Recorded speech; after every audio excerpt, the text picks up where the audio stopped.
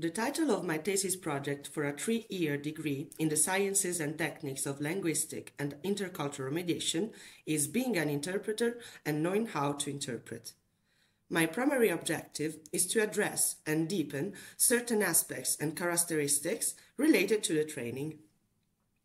A professional interpreter must possess the ability to discern, study, and fully implement those nuances of communication that extend beyond mere linguistic knowledge. In order to do so, they must consider all aspects of communicative competence, as discussed in Chapter 3. The historical excursion addressed in the initial chapter serves the purpose of delineating a chronological framework to facilitate a comprehensive understanding of the genesis of one of the trades.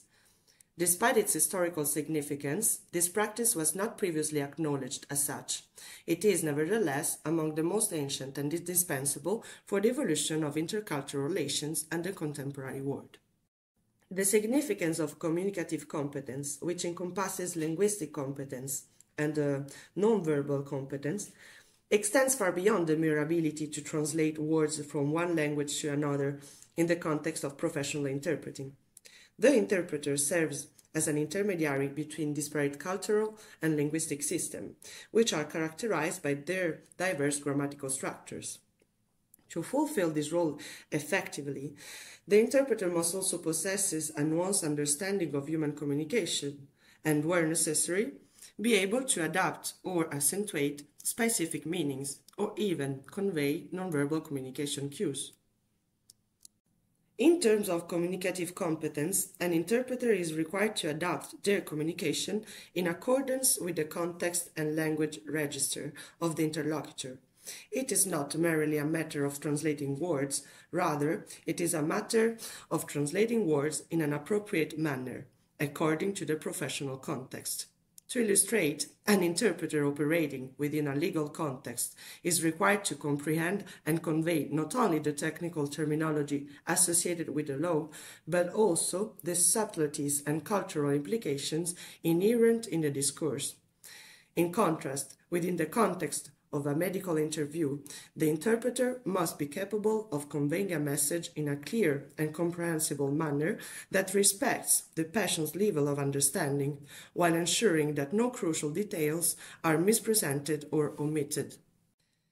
The nonverbal and paraverbal aspects of language, including silences, pauses, hesitations, intonation, speaking speed, vocal effects, volume, rhythm, and so forth, collectively constitute over 60% of human communication.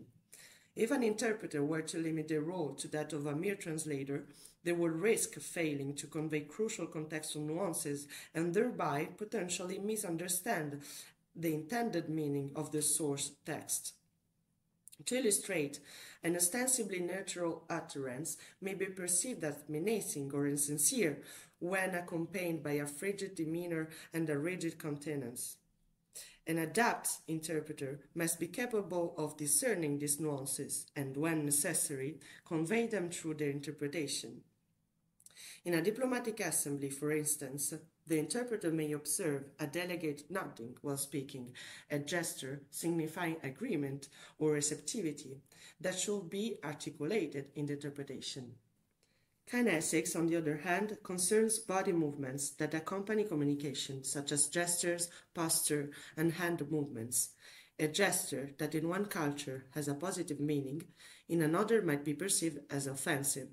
For example, the gesture of showing the thumbs up, common in many Western countries to indicate approval, may be interpreted as offensive in some Middle Eastern countries, as may that of staring into the interlocutor's eyes, an action that in a Western culture, on the other hand, denotes interest and participation on the part of the interlocutor. An experienced interpreter must be able to know and be able to correctly convey these cultural differences, both in his own nonverbal communication and in understanding that of the speaker. The study of proxemic concerns the physical space between people during communication. The appropriate distance between interlocutors varies across cultures, reflecting differing value systems. To illustrate, in numerous Latin American cultures, individuals typically adopt a closer stance during discourse. Conversely, in countries such as Japan or Finland, a more considerable distance is perceived as more appropriate. It is therefore incumbent upon the interpreter to be cognizant of this contrast to preclude the emergence of discomfort or misinterpretations. In a business encounter between a Japanese executive and an American client, for instance, the interpreter must exercise caution to maintain a physical distance that is respectful to both parties. To illustrate in an international context, let's thus consider the case of an interpreter working during a negotiation between representatives of two companies from disparate countries. In addition to verbal translation, the interpreter is required to observe and analyze nonverbal communication dynamics. A representative may display a smile while expressing criticism. In such a case, the interpreter must discern that the smile serves a diplomatic function and may therefore choose to make it more explicit in their interpretation, potentially mediating and softening the tone of the criticism. In a judicial context, a witness who responds to questions with hesitation and frequent pauses may be perceived as insecure or insincere.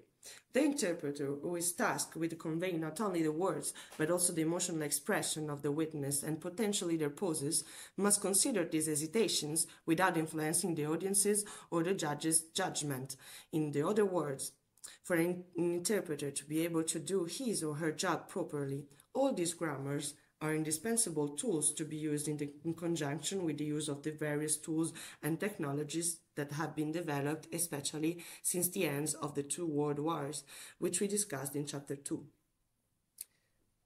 Ultimately, an effective interpreter is a professional who combines linguistic, extra-linguistic, and socio-cultural competence with technical tools and a keen awareness of nonverbal signals and interpersonal dynamics.